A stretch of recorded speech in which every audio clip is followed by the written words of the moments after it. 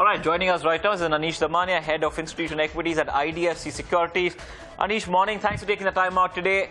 Let's get your perspective in terms of the market strategy out here, Anish, because the last couple of days, markets have got a little bit nervous. But with the mega event lined up in terms of the elections itself, what are your thoughts here?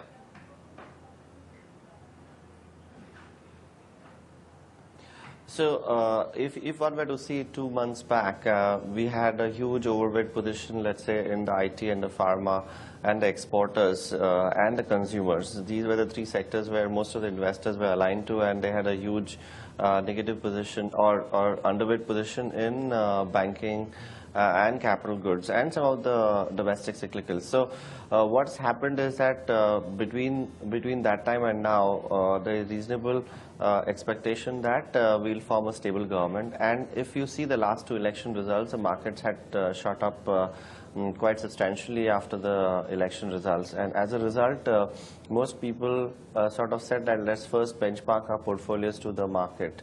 So which meant that they cut their overweight positions in IT, pharma, and consumers. Probably a lot of investors have even gone underweight consumers now. And they have increased their positions to either market neutral or slightly overweight on banks and capital goods and domestic cyclicals. So as we go into the election results, investors' portfolios are balanced. Second thing is that on the domestic side, we continue to see redemptions. So while they balance their portfolio, they sold a lot more in these overweight sectors. And in case of the FIIs, as the EM flows reversed, we started to get more money into India, and they bought a lot more of the domestic cyclicals and capital goods and banks. At the same time, they paired their positions in IT pharma. So what we are seeing is that as we go into the election results, we are seeing a more balanced portfolio. So either way, market movement is not going to hurt the portfolio that much. And that's exactly the position which most investors have taken. Let's also take a look at some of the sectors you mentioned one by one. We've got earnings when it comes to the banking pack starting to filter through, and they've been pretty much either in line or disappointing to some extent because asset quality concerns persist. That's one pack which has been riding the development theme as well. Within that pack, would you define or differentiate between the public sector and private sector banks or the heavyweights and the mid caps? How would you go about picking from that particular segment of the market?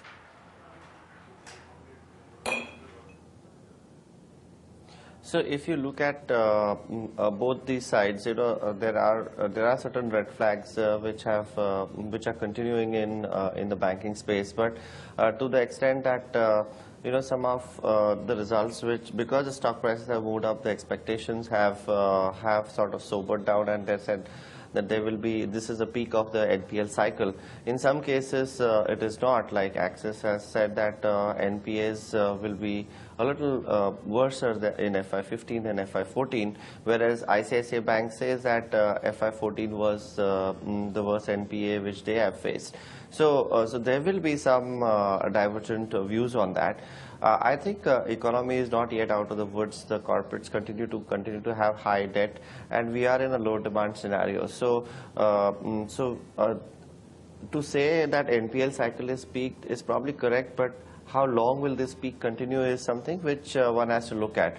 And one of the things which I would say is that at least for the next 2 to 3 quarters, it doesn't look like it will ebb quite significantly. The PSUs have gone up about 35%, the PSU banks in the last 2 months versus the bank nifty going up by about 25%. So PSUs have corrected. Actually, what has happened is that while they have outperformed the market and outperformed the bank index, what they have done is they have corrected their valuation, the undervaluation to a great extent, on expectation that we'll have a stable government as we go forward, and slowly things will fall in place. So that's one of the reasons why the PSUs have outperformed.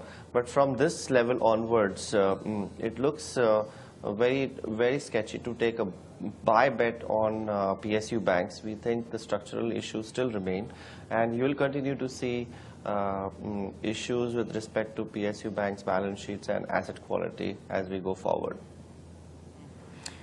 You know, the other interesting theme, Anisha, we are focusing this morning, and I don't know if you've had a look at the way auto sales numbers have actually panned out, because once again, there seems to be this little bit of a disappointment coming in with the way the monthly sales numbers have been playing out. But on the broader sense out here, Anish, what's the call when we talk about the auto segment?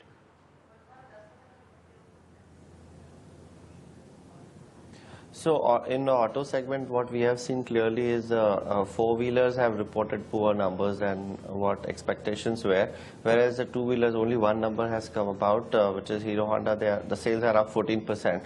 And I'm not so surprised, because there is such a lot of huge spending in the election, during this run-up to the elections, that two-wheeler sales probably were impacted a little better in that sense. But demand environment continues to be muted across the board. So we'll see these blips for 1 or 2 months, and then we'll see slower demand as we go forward.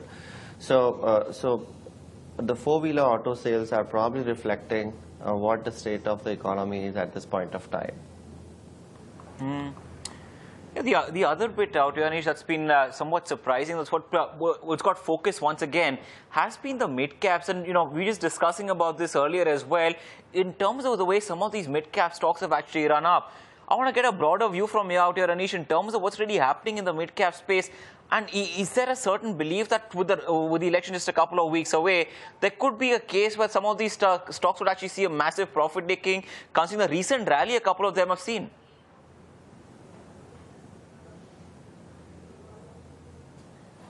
So we need to understand that till 4 months ago, the mid-cap index had underperformed the large-cap index very massively, and there were stocks which were trading at very poor valuations, even though growth was okay with them. And there were some stocks in the infra and the capital goods space which had fallen off quite a lot, much below their book value. So what we have seen actually is largely a correction of that fact, and to some extent, as one expects that there is a stable government building up, people are taking more positions in the mid cap. And as you are aware, mid caps are not very largely traded, so the impact cost is very high on either side. So if there is a disappointment on the election results, as I mentioned to you, less than 230 seats or less than 240 seats for the NDA, then you are going to see a sharper correction in the mid caps than the large caps. Anish, the other big question that we've been asking is, really, are the markets overheated? It's a big debate at the moment, because there is a school of thought that says they're pretty fairly valued, given that fundamentals still even need to catch up further. But on the other hand, given the way markets have run up with some of these stocks trading at all kinds of new records, what's your opinion?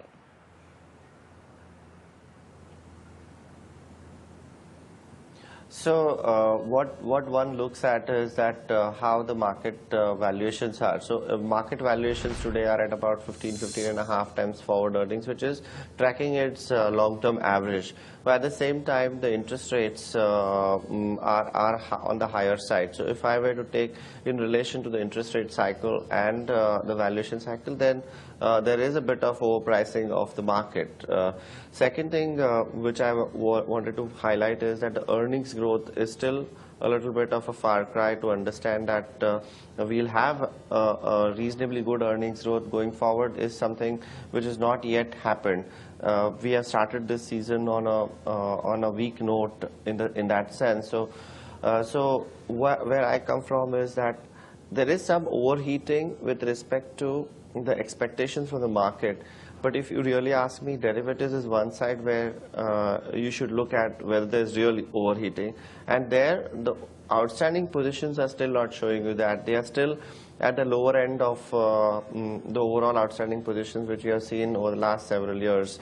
However, one thing among the outstanding positions is that most of the outstanding position is long, and the short is by the arbitrageurs. So typically, even if there is a disappointment on the election results, we are going to see some sort of a sell-off here.